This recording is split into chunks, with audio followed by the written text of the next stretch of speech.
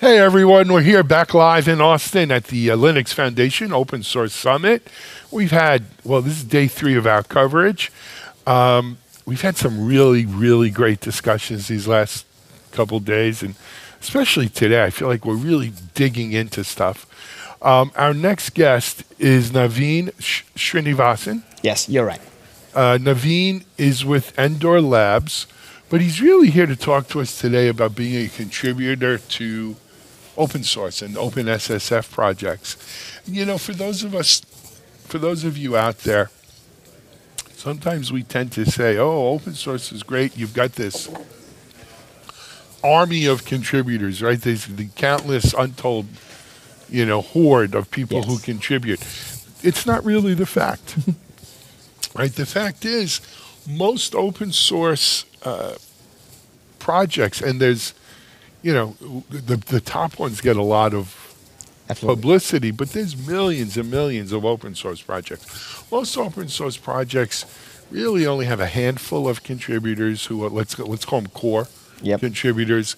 And unfortunately, many open source projects have 1 or 2 maintainers that if something happened to them or they get a job or whatever, the future of the project is in jeopardy.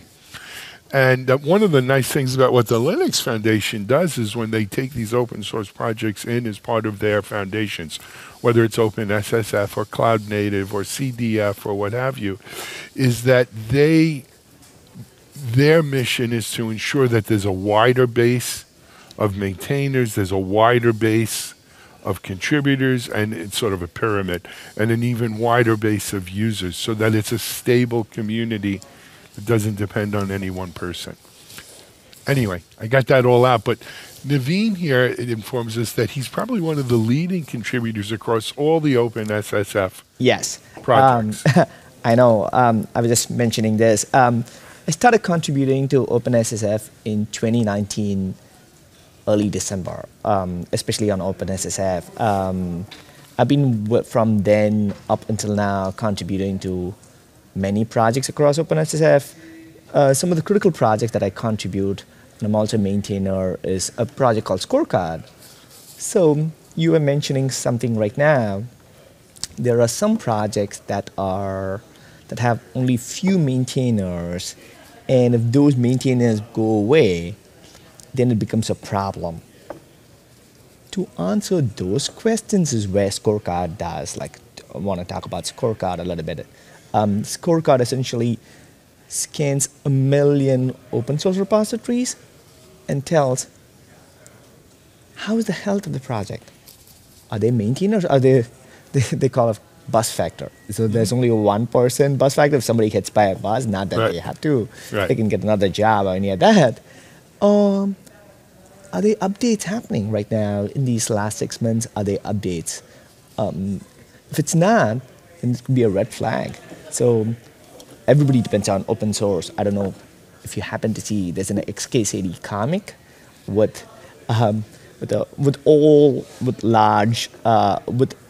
large infrastructure with one stick at the bottom. I'm sure people have seen that.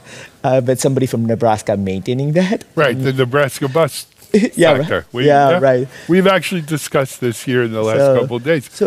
But it's not just a comic. Unfortunately, it's all too true. Absolutely. So that's where I've been doing, and it's been a fun journey. There's been ups and downs with everything, but we in OpenSSF have been able to give this data out to everyone. That's great. So essentially, OpenSSF is helping answer those questions that people don't know. Should I trust this? Right. So if I could put it in my own words, Scorecard is sort of a health check for the vitality of an open source project. Absolutely. Not talking about the code, whether the code is secure, the code is good or not.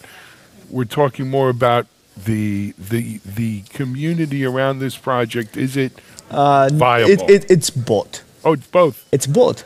It has 18 checks right now. From do they follow good practices? Do they not follow bad practices? And well, what kind of good and bad practices? Okay. So take example. Do they have code reviews? If it's YOLO commits, then probably then what Linus Torvalds says is many eyes looked at a code, you're likely to reduce the number of bugs. So same way, if I have commit, I'm the one who opens the commit and I'm the one who pushes the commit, then it becomes kind of a red flag. Do people are looking at it? That's to make sure that, and bad practices. Essentially, I am not securing, I'm not updating my dependencies. I depend on everything else, but I'm not updating my dependencies. So those are something like, is it fuzzing? The large critical projects have to be fuzzing. So those are different things that Scorecard does, just to give you a general overview of what it does. Yeah, no, I love it. So I don't want to embarrass you, but how many maintainers are there for Scorecard? Right now, there are 4. 4. Yeah. Okay. So Scorecard is sort of eating its own dog food in terms of Absolutely. how to Absolutely. be a successful, viable Yes. project. That's excellent.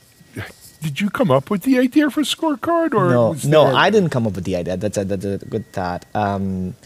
Scorecard was initially a weekend project like anything else by one of the Googlers.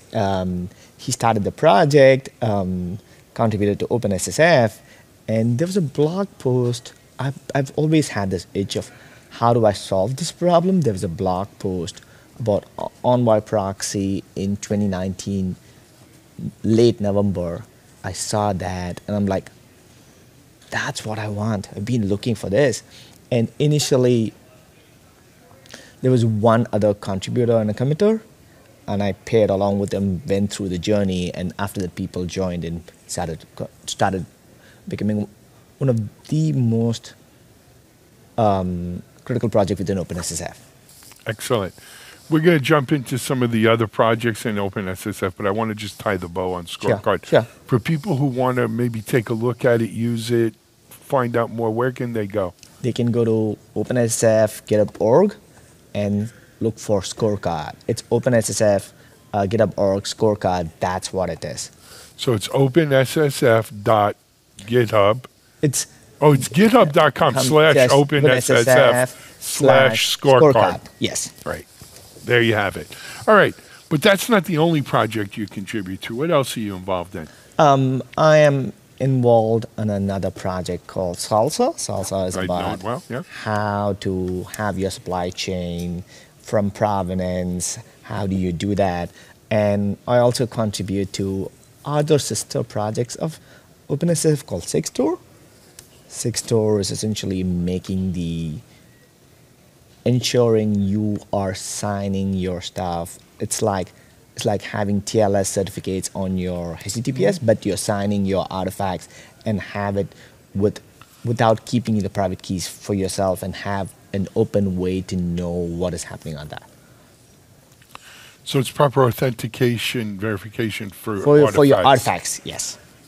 Got it, that you keep in Artifactory or some repository. No, you can keep it anywhere, but how do I, take example, you got an artifact, let's assume your glass.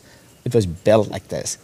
How do I ensure that's the artifact that I am looking for? Some way to sign that and put it in an open registry so that people can be like, is that the artifact? Is that the SHA that I can trust? Was it built like that? So that way it helps everybody trust the artifact. What I'm getting is what it was intended. Nobody did a man in the middle, changed things, and uploaded something. There have been multiple of those, like CodeCarve and all those things. That's what it is trying to avoid. I got it. Excellent. So here's another good question that I'm sure our audience is going to be interested in. We have a lot of people out here who love open source, that would love to be more involved in open source. Unfortunately, they have day jobs. Sure, I understand. So how do you balance your day job with Endor with all of this open source activity? Okay, I'm going to talk a little bit. My wife is not pretty happy about me doing this. Someone's paying the piper here. Yeah. So I've got 2 kids. So anytime I drive them around, I'm in a gas station with my with my iPhone hooked up and have my MacBook opening and trying to do that. So trying to balance. This has been.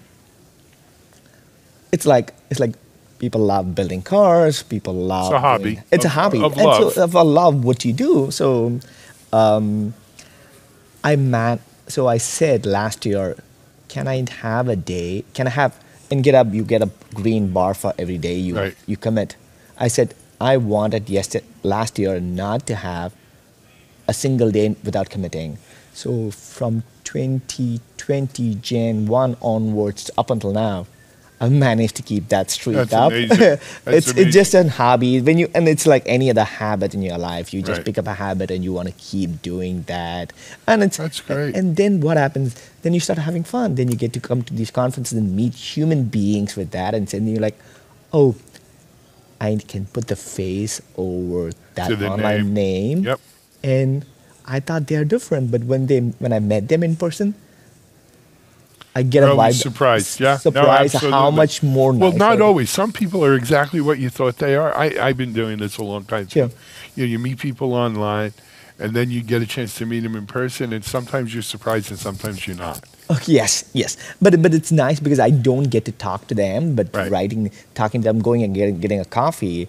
I'm sure I'm gonna enjoy this even better as I go about going back. To doing it. Absolutely. Well, first of all, I want to thank you for what you've been doing, because it really is. It's on your people like you and your shoulders that this whole open source movement is what it is, Yeah. right? Thank if they you. didn't have people, so congratulations and Thank you. thank you. Thank you. And secondly, man, keep up the great work. But you know what? As I'm a little older than you, and I've raised my kids. They're only this age once. Absolutely. Spend some time with them. Absolutely. I And will. keep your wife happy. Yeah, I will. All right. Thank you. Naveen Srinivasan here, the largest contributor to OpenSSF, maintainer of Scorecard. Check that out as well.